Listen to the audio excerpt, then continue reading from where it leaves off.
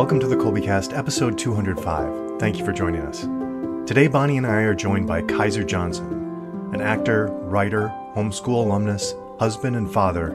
Kaiser sits down to talk with us regarding the love story of creation. From his deepening of his faith as an adult to his becoming an actor to the present, we see a recurring theme of focusing on the work set before us and approaching this with joy. We hope that you'll enjoy the show.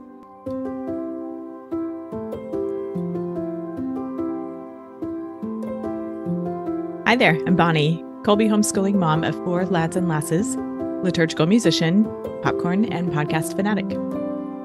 And this is Stephen, homeschooling father of 5 and chief homeschooling officer for Kolbe Academy.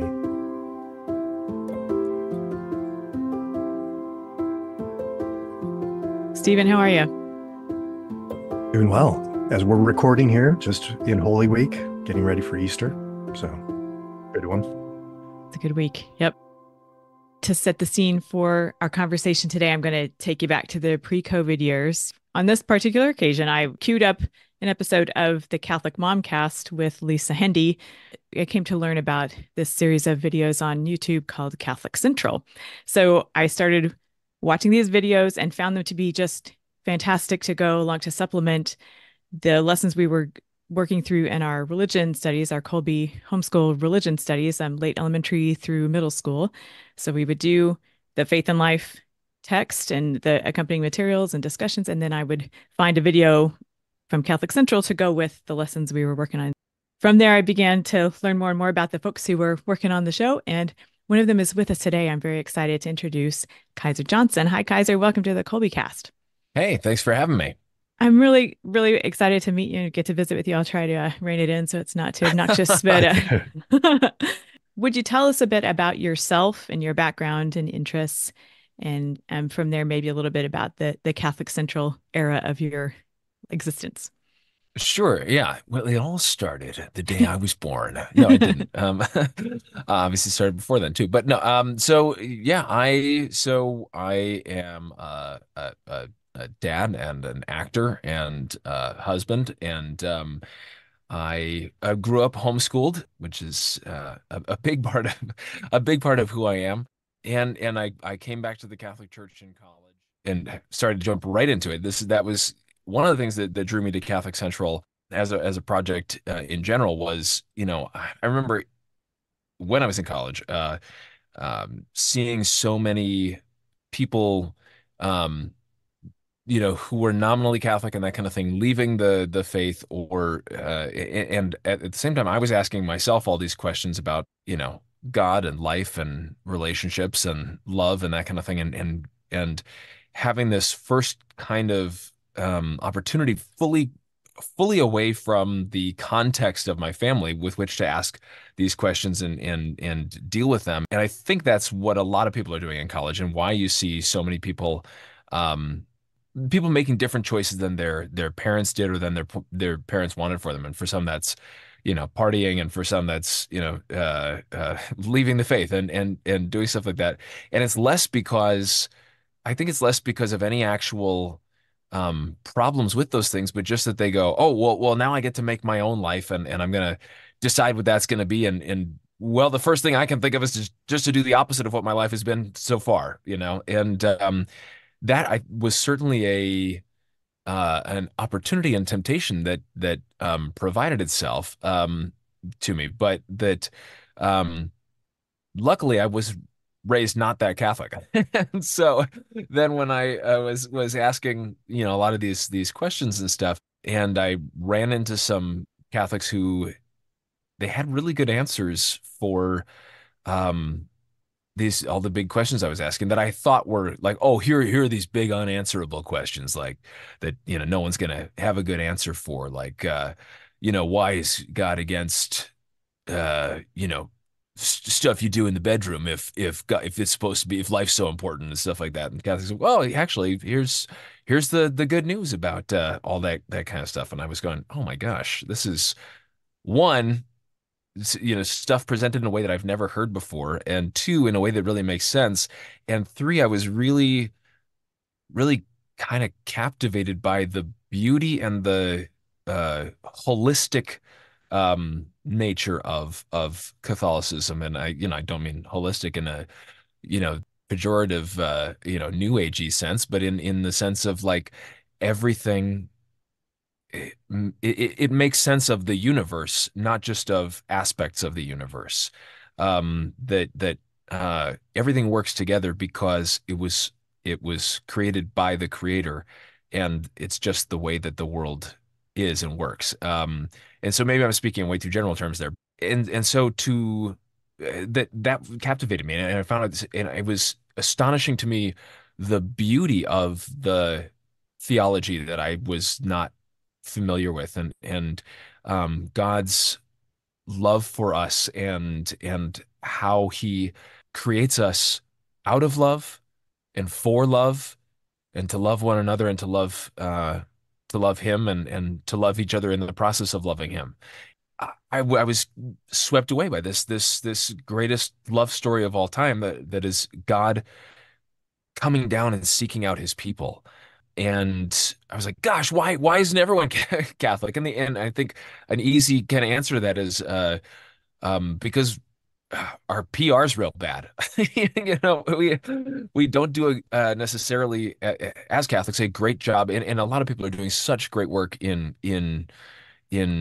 working towards this. But for a long time, we've run into this issue of Catholics being and understandably so, but poor advertisements for Catholicism, and also not having answers when the greatest answer, that the Word incarnate provides himself to us, and that it's a tragedy that we aren't able to answer those questions, those things that I thought were, oh, these are the unanswerable questions and stuff, that in college. And so that's something that drew me to Catholic Central. Was it was, asking really relatable questions that people in middle school, high school, and college are asking, and being able to answer those with the beauty of Catholicism and the beauty of the incarnation. So there you go. I think I was seeing on your bio on one of the pages that you were up in Duluth studying at one point. Was that That's right. Yeah, I did my undergraduate at not that I did my graduate anywhere. I do not have a graduate degree. So I did my undergraduate at University of Minnesota Duluth.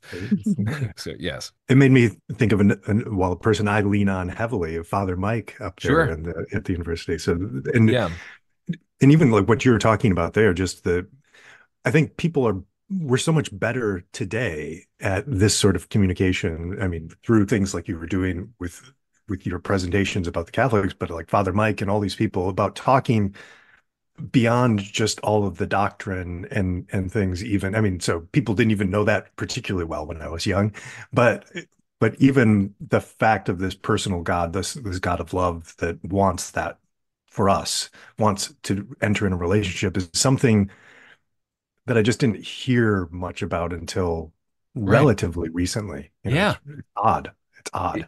it is. It's kind of astonishing, and I think that it's so unfortunate when we look at the God who loves us so much. This is something that blows my mind. Is like this idea of, we don't have a need to exist as human beings, but God, out of love for us, creates us. Like, you go, wait, how does that even make sense? But that God, out of this just gratuitous love, creates us in the first place, and creates us, and you can get a little bit, as you become a parent and stuff, you can get sort of a cognate of that, of what it means to love another so much that you feel the need to bring more life into the world, and to be so, to have a way of being gratuitous with your love, that goes, I want more objects for my affection, and that I have this love to give, and I want to give it more. But it's this crazy thing, and that I think so much of the experience, that, and maybe I'm sure this is true in other places too, but I think just that American Catholics in general have this experience of, is not being presented with that, but being presented with, God wants you to follow these rules or go to hell. And it's like, well, Yeah. that's coming at the understanding of it from the completely backward side of it, and then as you become a parent too, I've learned so much after becoming a dad. It's Yeah. like, oh my gosh, I understand so much more my relationship with God, God's relationship with me, and what a bad job I do in my relationship with God.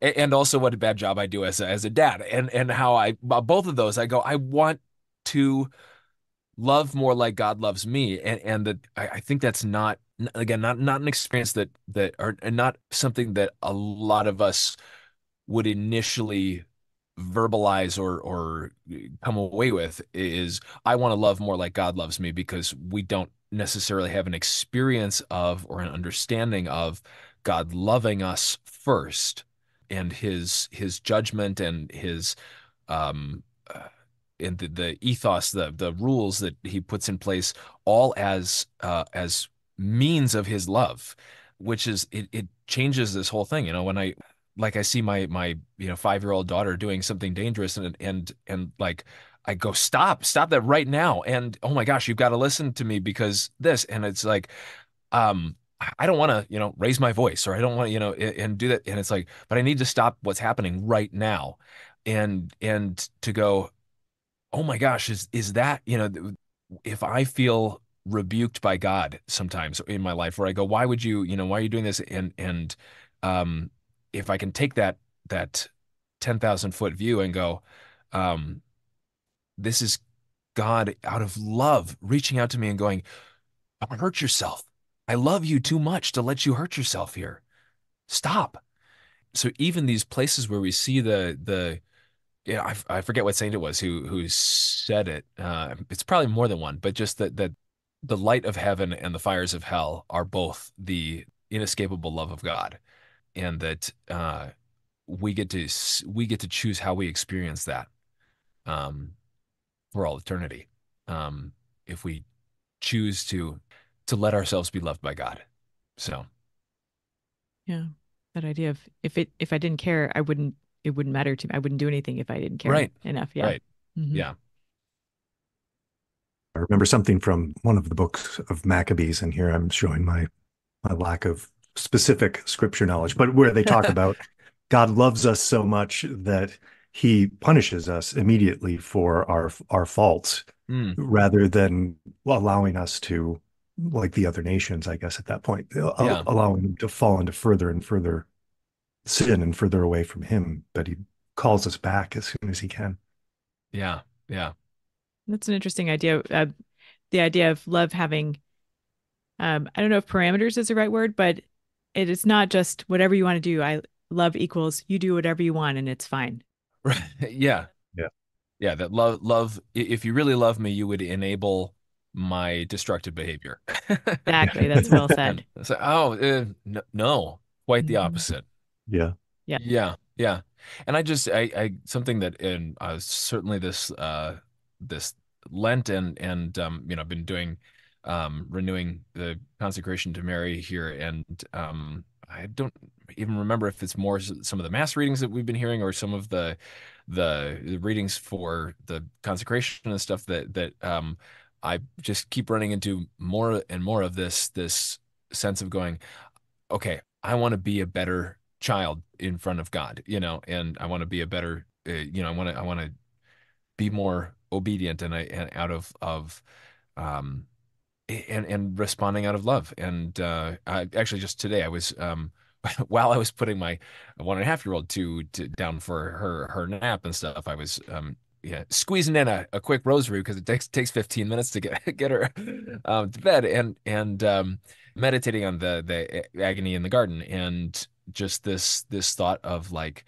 again, of this love of God. There's that small t tradition that part of the agony is Christ, experiencing the sins of all mankind, and and again, I don't know where this small t tradition comes from, but this idea that all the sins of history are present to him in that moment, and that he's going, yes, for that sin, I will offer my life down. Yes, for that sin, I will offer my life. And just thinking, oh gosh, I want to stop adding adding more sins for him to suffer for in the garden, because this is our God who exists, who transcends time and space, um, enters into time and space, and so that it is true that my sins of this moment, if I make the choice not to sin right now, if I make the choice towards virtue right now, that that affects the suffering of his passion, because that's an event that happened in time to a God who transcends time. Um, and so that there's this way that I can I can make that a little bit easier for Christ in that moment. And that was just this like I was like, oh, hang on, I gotta set my baby down here for a second because what? This is virtue and sin time travel happening. This is wild. So, um, but like I have the opportunity to either contribute to Christ's agony in a negative way, or to be one who reduces that burden for him. And like that's a wild thing to think about in Holy Week. So Makes it kind of draws things into real sharp relief. yeah. So I don't know if this was the light breezy kind of conversation you were at. Now I was looking forward to this. I've heard you on Okay. a few other recordings, and I've been looking forward to like speaking to that. I'm curious about either side of the Catholic Central, like your homeschool years, whatever you want to share with us from those years, what you liked about it, what you would say to homeschooling families, anything along those lines. What do you think there? Yeah, well, I think first of all, absolutely yes, homeschool is awesome, and I am so glad to have that is a huge gift that my parents gave to me, uh, throughout my whole life. I mean, I did all told, I think I did the year of eighth grade, not homeschooled, and half of first grade not homeschooled, but the rest was homeschool, and this just remarkable gift of um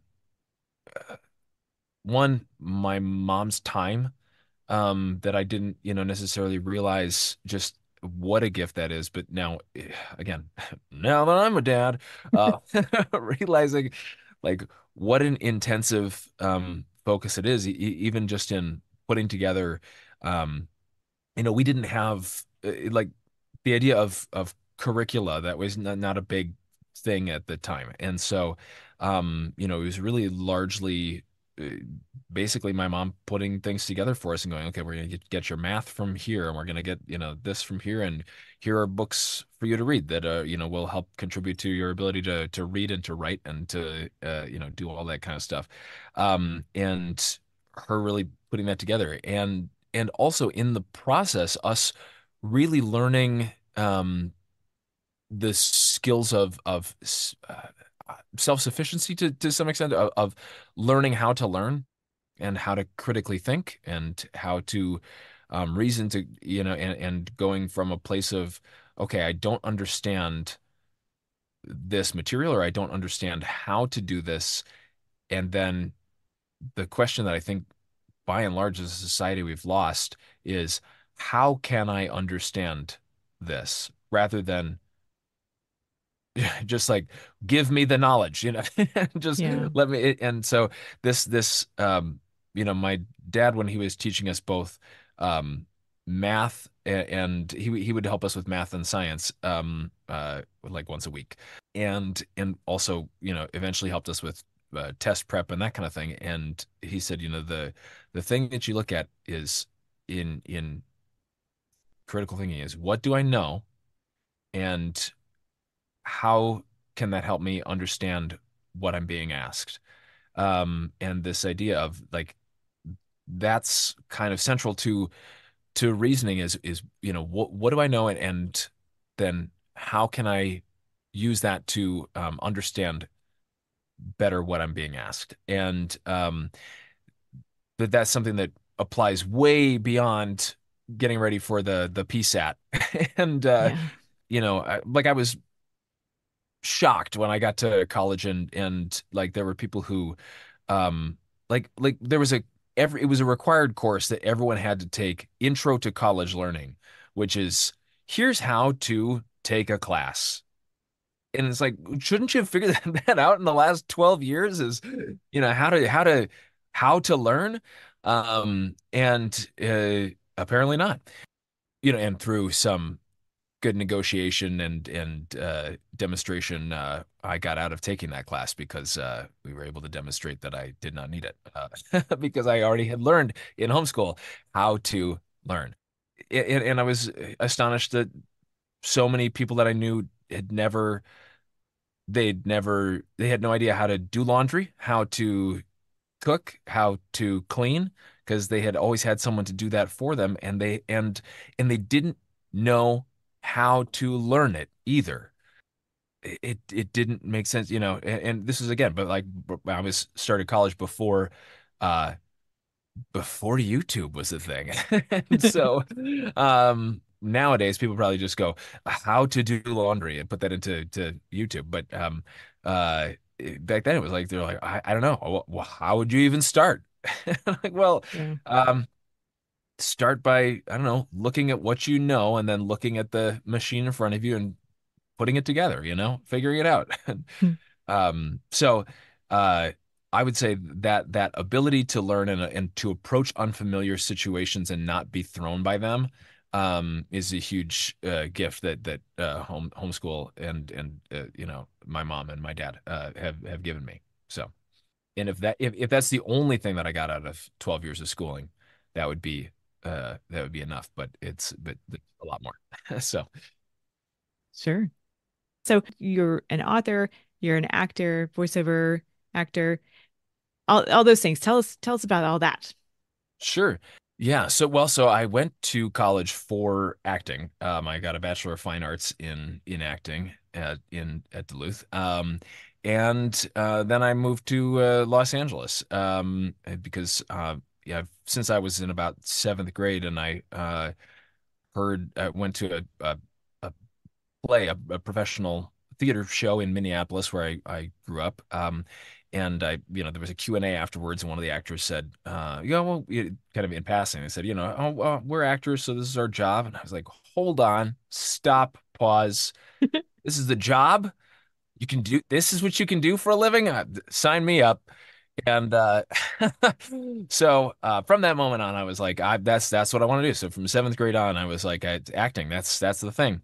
Um, and I wanted to do TV and film. And so I moved to Los Angeles and have been doing what actors do, which is a lot of the in between, because even very, very, very successful actors spend most of their year unemployed.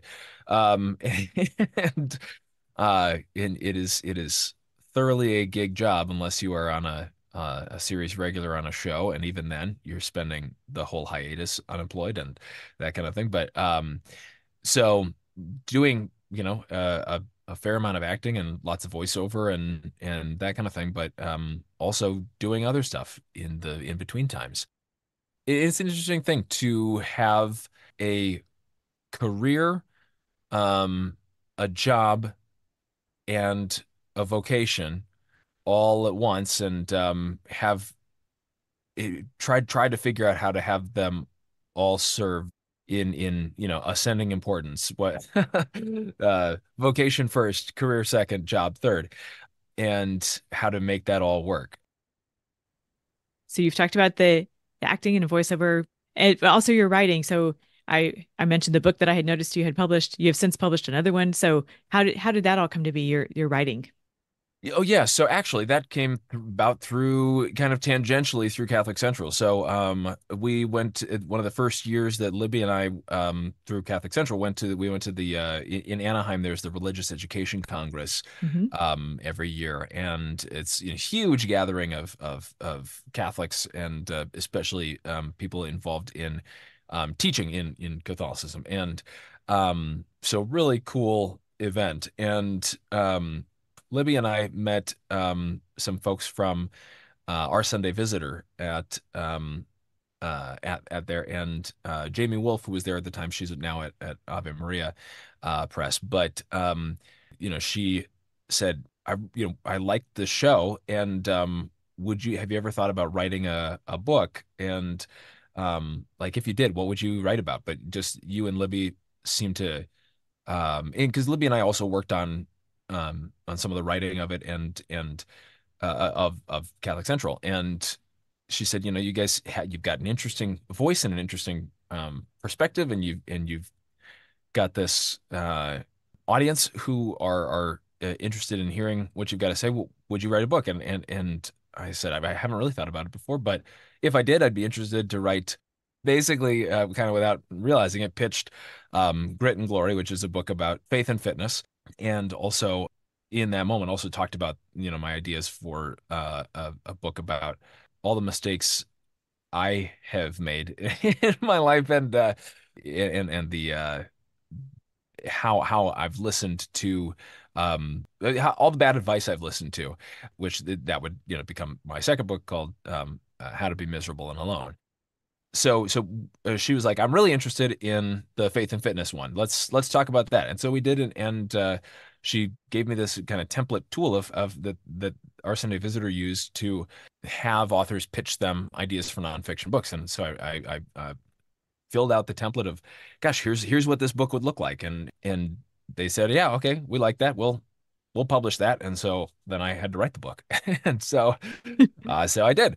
And it was kind of a cool opportunity for me too to really delve into this deeper understanding of who I was as a person, and who we all are in this human nature that we've been given. And I what I've been struck by both in writing that book and in writing How to Be Miserable and Alone is how, even in, like, so often I go, gosh, we should know better, Yeah. And I guess it, like, practicing Catholics, I think it's still very easy for us to fall into some wrong notions. So, I mean, to use the proper word, heresies. That we have this idea of these confused notions about, when it comes to faith and fitness. I look at it and go, we've drawn this artificial separation between body and soul, even in our Catholic culture, of this idea that there's uh, this supremacy to the spiritual that does not affect the body, or vice versa. And it's like, it's not even actually theologically proper to talk about body and soul as though they were distinct entities. Peter Kraft says, he talks about, as we are incarnate souls.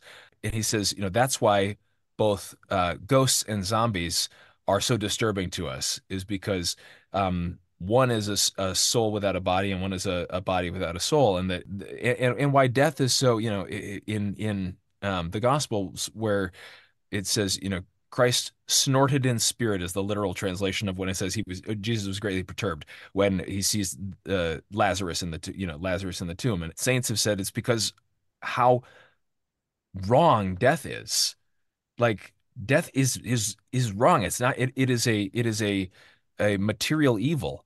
It's not supposed to be there, because it separates something that's never, that it should always be one. It takes a person who is soul incarnate and turns them into body and soul, so there's not supposed to be a separation there. So that, anyway, that was one big big takeaway that I ran into in this, that we treat our physical life and our spiritual life as though those are two different things, when we should be united as a person, and know that the things that we do with our body, that those are actions of the soul, and vice versa as well. So,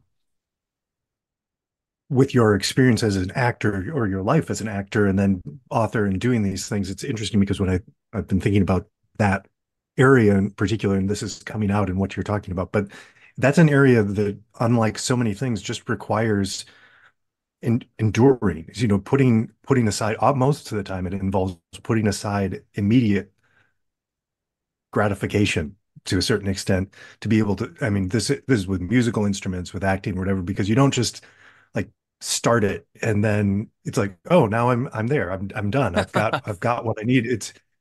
I mean, there might be a joy in doing some of those things, but it's Sure. usually a struggle to get to some place, but there's the perseverance in it. And so when you're talking about fitness, when you're talking about these actions, the virtue, basically building towards these things, it's just really interesting to me because it seems like it's so different than kind of our popular idea of those areas of acting or being a musician or being in front of people, that it's like, oh, it's all instant gratification.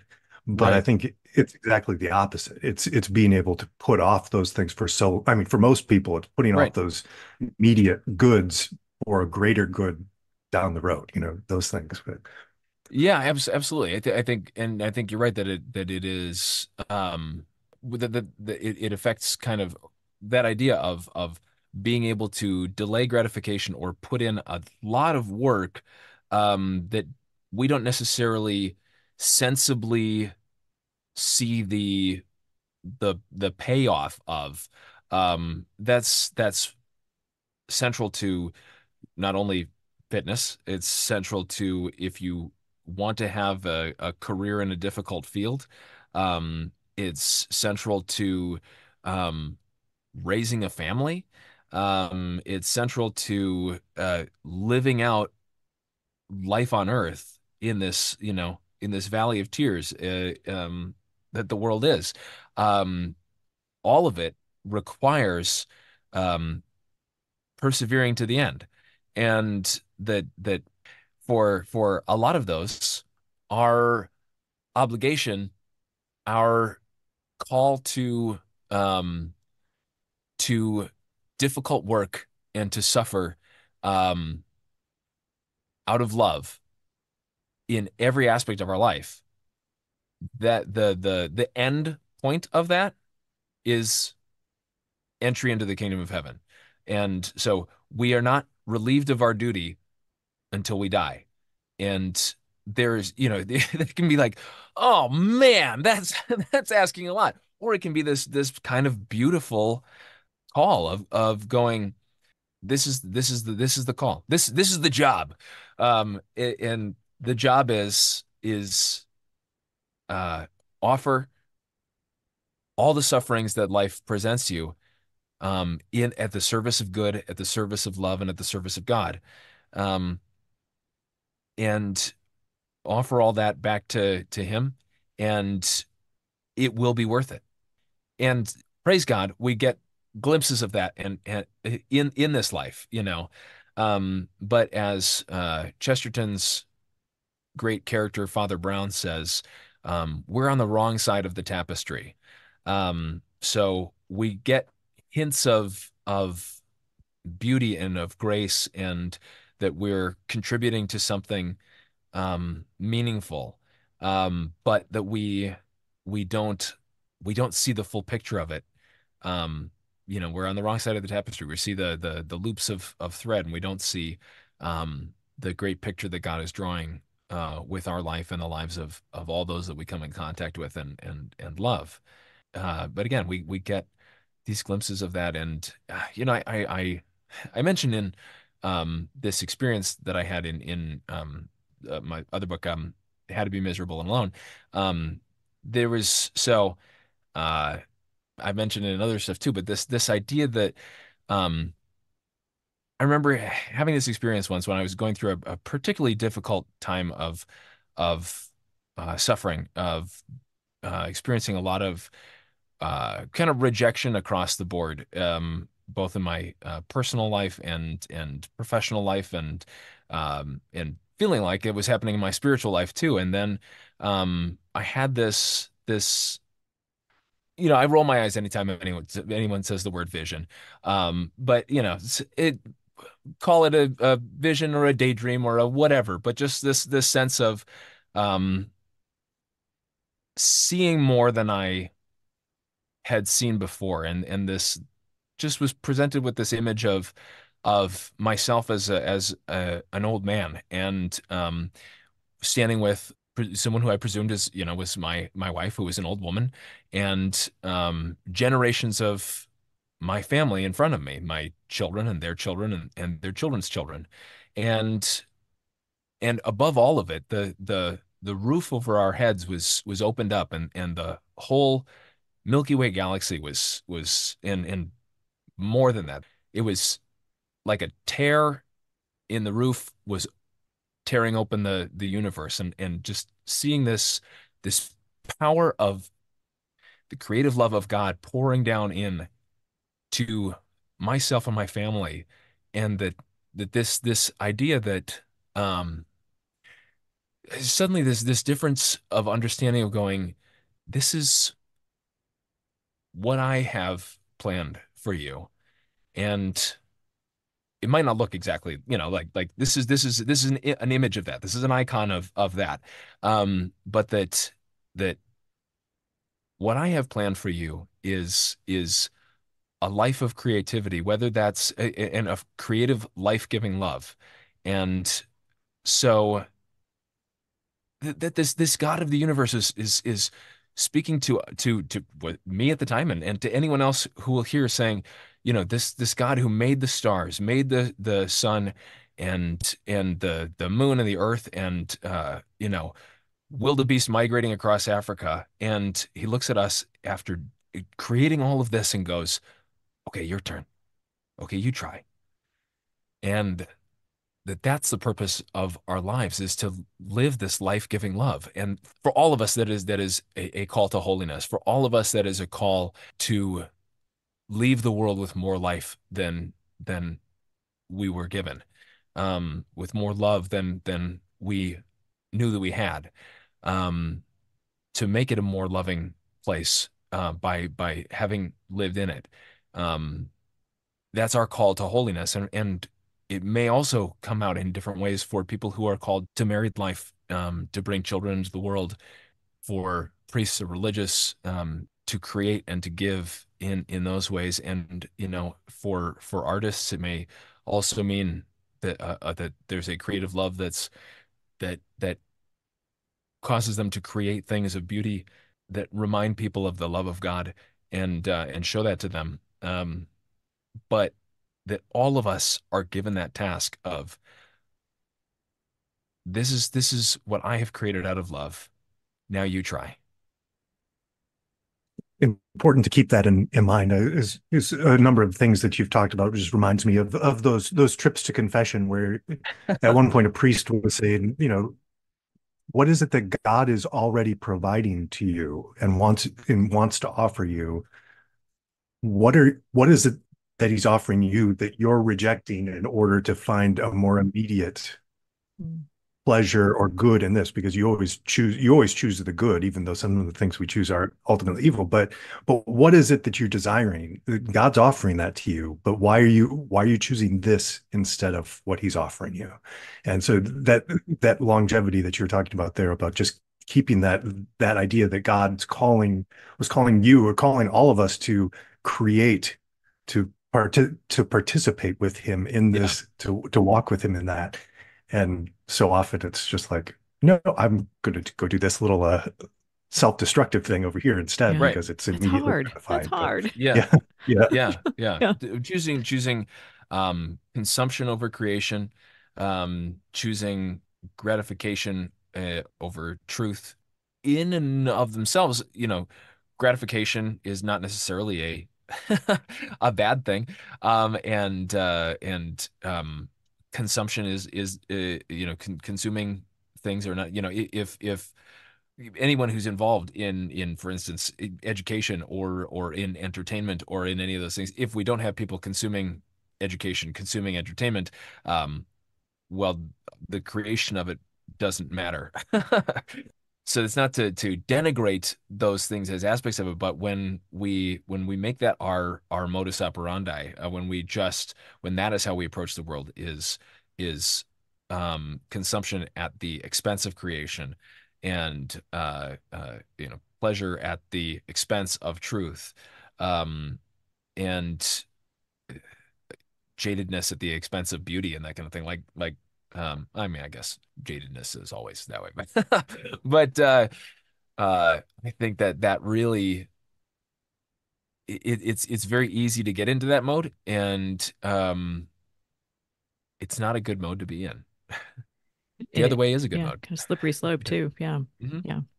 Yeah. Yeah. Chesterton says a man might conceivably achieve a steady level of good, but not of evil. Evil is a road that goes ever downward. Mm, so true. All right. So drawing upon your experience in and lessons you've learned drawn from a lot of effort you've put in and life you've lived, and to come to some lessons in flexibility and grit and virtue building, I will present you with a hypothetical situation Oh of boy. homeschooling families addressing some whatever work they have before them, students, parents. I mean, it gets there are parallel tracks for both of the parents and the students in approaching their kind of daily doings. There's some resistance to doing that. Why do we have to do this? I don't want to do this. Things like that. What words might you offer to drawing upon your work and experience to help us kind of look right at that and overcome it?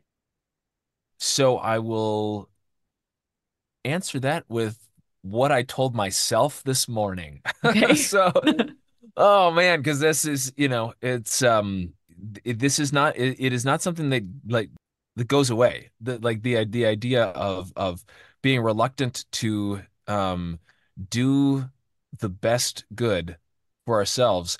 I say in Great and Glory, I don't know that I've ever enjoyed a workout, but I always enjoy having done a workout. I've done a lot of obstacle races, and if you ask me, I will say, "Oh my gosh, they're so much fun." I don't know that they are. They're really fun when you cross the finish line and you go, "Oh my gosh, that was awesome!" I can't believe, but they're not fun while you're doing them. You know what? There are exceptions to that. Sometimes you can get into a great rhythm it's just the trail run part of it, and boy, sometimes it actually does feel good. But in general, in general, I mean, this is this period of discipline and suffering that you're going through, and then you go to the end of it and you go, "Oh my gosh, that was awesome." And that's something that my wife and I were just talking about this morning, and that I was talking to myself about is this idea of um, take a vow outside of being in the moment, and go, "This is what I'm going to do," and then just start on that decision. Just take action towards that decision. So, like tonight, we were talking about, okay, we are really wanting to do some writing. She and I write together now, and we have not written together in a long time. And also, we have 4 baskets full of laundry that have not been folded and are stacking up in the corner of the house. So we said, okay, here is the vow for tonight. The vow is, um, me, Kaiser, I will fold laundry and be what we call the pacer, and while you will sit and type. You'll be the writer, I'll be the pacer, because whenever people are writing together, there's the pacer and the writer. There's the person who's putting it down and contributing their own ideas, and the other person who's just going, okay, well this is what we need to do, and that kind of thing. And we said, okay, we're gonna do an hour of that, and come heck or high water, I can promise you at 8 p.m. tonight, no matter what else I have figured that I want to do instead at that point, which will probably be like, I just want to sit on the couch and watch a show, because the kids are still not asleep. They should be, but they're not. And so, but instead, what I will do is I will just pick up one towel and I will fold it, and I will put the computer in front of my wife and I will say, open up a document and start typing words. It doesn't matter what the words are, just start typing them and just take action into the thing that you're supposed to do. Whether it's meaningful action or not, as long as you take action towards it, you show yourself that you are keeping your promises, and that you are keeping the vows and doing the work that's set before you. And as you do that, it becomes easier to continue to do that.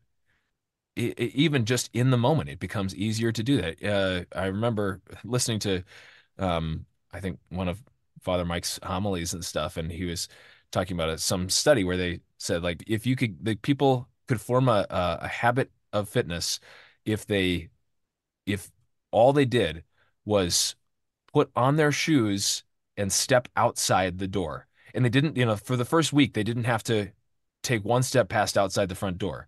All they had to do was put on their shoes, step outside the front door. And then what they found out was this, huge percentage of them like, well, I've already got my shoes on and I'm already outside the front door. I might as well walk down to the end of the driveway and back, and stuff. And then pretty soon you're running around the block and pretty soon you're running miles, because you literally took that first step. And if you take action before you have the opportunity to second guess that, um, you just go, this is what I said I was going to do. I'm going to do it. Even if it's just this, even if I just start, if I do nothing else, if I do nothing productive, if I do nothing meaningful in this time, I at least did the first thing that I said I was going to do. And I think that comes down to, acting coach of mine said, action precedes motivation.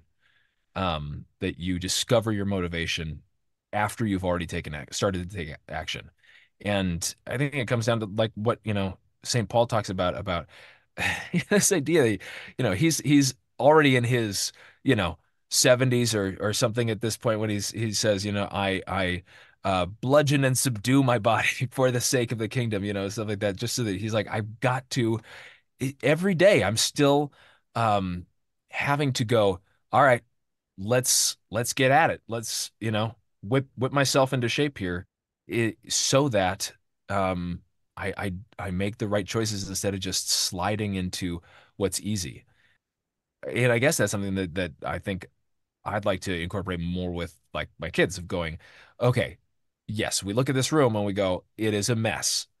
Or we look at, you've got 20 problems to do in your math book. Let's just do this one, or let's just put away this one thing. And I'll be there with you and you do that. And then we'll see how we're doing and we'll go again. Um, like, was it Anne Lamott's Bird by Bird? I think I've never read the book, but just that story. There's a story that I know that I have heard recounted to me secondhand of this kid. Her brother had left this whole project of till the day before it was due. It was supposed to have 48 profiles of birds and stuff, and the dad just goes, "Okay, bud, bird by bird. Let's start with one, and we'll go from there." And just that if we take action, we will find motivation, and pretty soon, we're doing things that we wouldn't have thought possible just because we did one small thing that kept a promise to ourselves. Like the scope of what you're doing there, because I know I have this problem myself, but I think it's fairly common that you set that initial goal too large, and then, Yeah. as you say, just like in your example, you are the sort of person who puts on their shoes and steps outside Yeah. in the morning. It does this. If you set those goals too big, you're the sort of person who fails at whatever they seek to do, which is Right. a bad. I mean, so you're destroying yourself by setting the goals too big. It's like, no, just take that first step. Take that Yeah. first thing. Don't worry about, I want to run a marathon. Start by walking to the end of your driveway or stepping Yeah. outside. And Yeah. In Imitation of Christ, Thomas à Kempis talks about, he says, he relates a story of, there was this guy who was filled with much anxiety, and he prays before God. He goes, I'm filled with all these anxieties and concerns, and like I don't know what your will is and stuff like that. And God responds and says, if you did know my will, what would you do? And the guy goes, oh, okay. Uh, I'll go do that. It's like, just that if you just, again, yeah, take those small actions, it reduces your anxiety. It changes your vision of who you are as a person. Like you said, I'm the person who puts on my shoes and steps outside. And maybe I'm the person who takes a couple of steps down the driveway tomorrow, and then the next day, well, I guess I've discovered I'm the person who goes for a run around the block, and then yeah, pretty soon you go, oh my gosh, I'm the person who just ran a marathon, and rather than going, oh man, how am I supposed to run 26.2 miles? I can't do that. Never mind. Forget it. Yeah. It's too hard. Instead of being that person, you're the person who Yeah. did one small thing and just kept doing small things until little things with great love, as Therese of Lisieux might say. This has been a fabulous time together. As we're coming to the end of this time together, do you have any advice you would leave for aspiring writers or actors, particularly for whom their faith is central to them and would like it to remain so, but would like to enter into perhaps the entertainment industry or similar any industry really? Like any words of wisdom there in that regard? I guess I would say in general, if you are someone who aspires to have art as a career, and I think that acting is an art and writing is an art, and writing in particular is there's writing is the only part of the entertainment industry where one creates out of nothing. And the rest of it, I'm totally stealing the part of this book called Kill the Dog that I just started reading, but that everything else is an interpretation of uh, of the creation of the writer. But all of it is creation, and all of it is like there is creation in interpretation, and there's elevation in interpretation, and for all of it, do the creative thing at least a little bit every day. I think so many of us look at creative fields and go, well, you've got it or you don't. And if you got it, you don't have to work at it. And, you just like, you just got to get the business part of it figured out and stuff. You just got to get somebody to pay you for it. And then you're a professional. But that's not your call as a Catholic. Your call as a Catholic is to be great, to demonstrate and live out and transmit truth, beauty, and goodness in everything you do. And you do that first by being really good at your craft, because that's the only way that people will be able to be influenced by the truth, the beauty, and the goodness of what you're doing. Like if your call is to creation and your call is to do something creative, then you've got to do it. Do some part of it every day. Be really, really, really good. Make things that are good and true and beautiful. And the rest of it, you'll figure it out. Like, like, if you have stuff and you share stuff with people that is true and good and beautiful, um, that will find a home. Um, do the work that God has put on your heart, and He will find a way for people to hear it. Just do it and keep doing it. And if you find that you really go, you know what, even in the having done it, I don't actually experience joy in this. Like I said, it's one thing to go, I don't experience joy in the doing of it. Um, so you may not experience joy in the doing of it, but if you don't experience joy in the having done it, then maybe it's not your call. There's this kind of persistent advice of given to actors is if you can do anything else, if you can do anything else, do that. Because this requires an intensity of work and effort and suffering that you may not ever see the fruits of. But again, that's kind of the call of life, is that it requires an intensity of work and effort and suffering that you might not see the fruits that you want or the fruits that you expect out of it. But I think there's a jaded way to say, if you can do anything else, do that. But I don't mean it in a jaded way. I just mean, if you can do anything else, that's probably what you should be doing, is doing that other thing. Um, because if you don't experience this great joy at having done it, regardless of the results of it, uh, it's probably not for you. So for most of my life, I've had this, I've hated auditioning. Um, and I had this shift a few years ago of this, like, the audition may be the only part of the job I get to do. Um, for most of the time, you hear about actors who famously have had hundreds of auditions in between booking a job. For on-camera jobs, if you audition between 20 and 50 times and you get one job out of that, um, that's a pretty good batting average. For voiceover, if you audition 1 to 200 times and you get one job out of that, that's a pretty good batting average. And so just this realization of this audition is an opportunity for me to act. Like this is the job. This is the job. And this is what I get to do is breathe life into a character and take them from the page to reality. And um how dare I? How dare I uh treat that lightly? How dare I resent that? Um this is an opportunity to create something and make it real. Um and if this is all I do with it, I've done my job for the day and I've done my work for the day. And so now it's totally changed the way that I approach auditions, and my auditions have vastly improved because of it. And the ratio at which I get called back and book things has greatly improved because of it.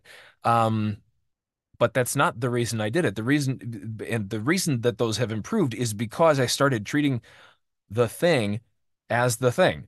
That I go, that is the job. We're not practicing for some other job, like that's the job is auditioning. And again, it's one of those things that translates into life too. Like, there's that thing of if you pray for patience, God will give you opportunities to be patient. Yeah. Yeah. and, um, and this sense of like we this is not practice for something else. This is the life that we have, and be in it and do it and make something good and true and beautiful, and God will do the rest. Fantastic. Kaiser, what a real gift it has been to get to visit with you today.